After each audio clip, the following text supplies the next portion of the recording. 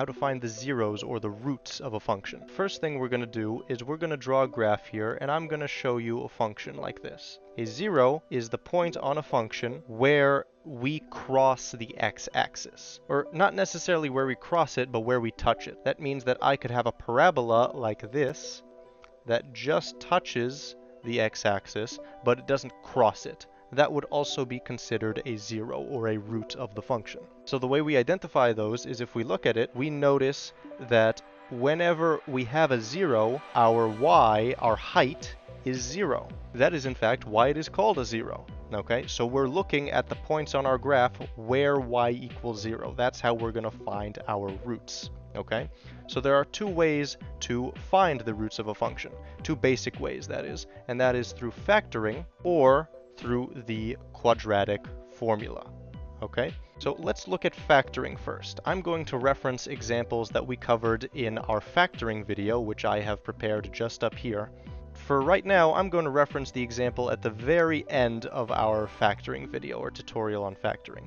And that's going to be this function. Let me rewrite it down here for our ease of observation. F of x equals 6x to the third minus 4x squared minus 24x plus 16. If we want to find the roots of this function, we're going to need to find where y equals 0, okay, or where f of x equals 0. So in order to do that, first thing we're going to try and do is we're going to try and factor it.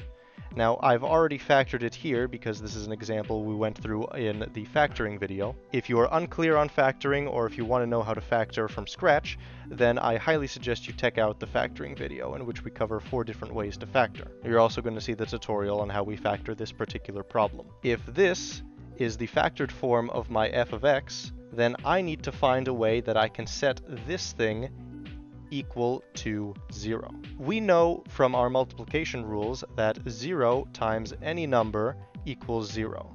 So that's what we're going to try and employ here. We notice that there's a bunch of multiplication going on in this factored form, and we're basically saying if I get one of these things to equal 0, then 0 times anything else is going to equal 0. So that's going to be my objective. I'm going to try and get these little parenthetical expressions equal to 0 one by one. First things first, I start from the outside. Is there any way I can make 2 0? No, it means I don't have a root there.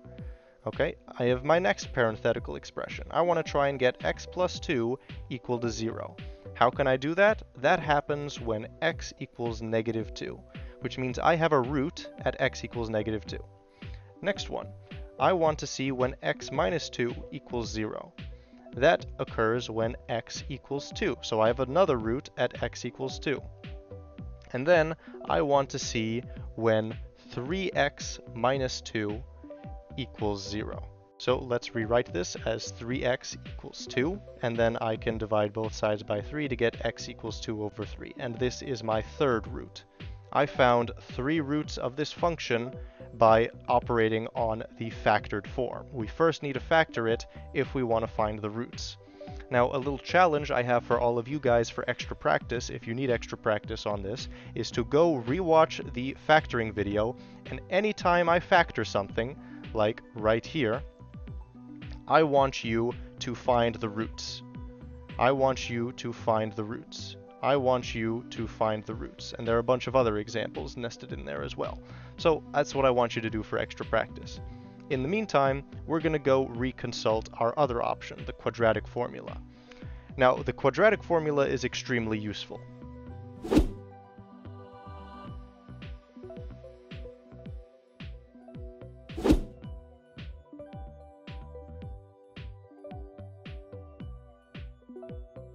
As you may remember from the factoring video, there was a lot of cases in which we aren't able to factor stuff. If we want to factor by GCF, there are times when we don't have a GCF. If we want to factor by the AM method, there are times when there are no two numbers that add and multiply to what we want. There are times when we're not dealing with a difference of 2 perfect squares. The quadratic formula is very useful because the quadratic formula works universally. It works all the time. It works every time. So the quadratic formula, as you might expect, works on quadratics. What is a quadratic? It is a trinomial. It is something in the form ax squared plus bx plus c.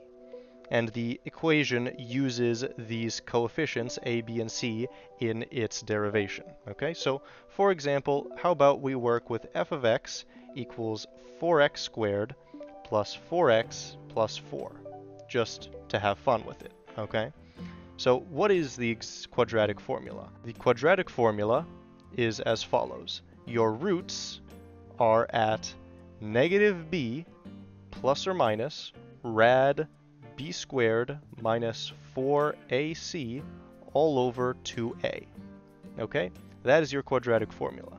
Now, a lot of you probably haven't seen the plus or minus symbol before. All that means is that you are evaluating two equations. In one sense, you're evaluating the equation x equals negative b plus rad b squared minus 4ac, and the other equation equals negative b minus rad b squared minus 4ac all over 2a. Okay, so you're going to get two roots from this equation. The first root evaluates with the plus sign, the second root evaluates with the minus sign. So let's plug stuff into our equation now, okay? B, as referenced before, is this term, A is this term, and C is this term. Negative B is going to be negative 4 plus or minus rad B squared is going to be 16 minus 4 times A, which is 4, times C, which is going to be negative 4, okay? And that's going to be all over 2 times A, which is 8, okay? So let's simplify what's inside of our radical first. This is now going to become negative 4 plus or minus rad 16 minus negative 64. And if we cancel our negatives, that becomes 80. Again, all over 8. So now our next step is to simplify what's inside of our radical. Okay? We need to factor our 80 into something that is a perfect square and something that isn't. So what multiplies to 80? We know that that is going to be 16 times 5, where we know 16 is a perfect square. So this can be rewritten as negative 4 plus or minus rad 16 times rad 5 all over 8. Okay? Which can now be rewritten as negative 4 plus or minus 4 times rad 5 all over 8. Now, being that 8 is simply the same as 4 times 2, we're going to simplify this again by dividing the whole expression by 4, which leaves us with negative 1 plus or minus rad 5 all over 2. Okay?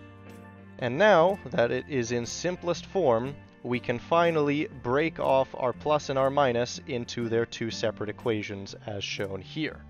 Okay?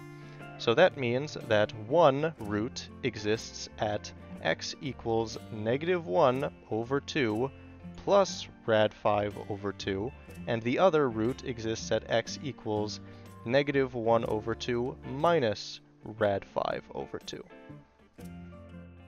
Alright guys, that's quadratic formula, that's factoring. I do appreciate all you tuning in. Enjoy your life.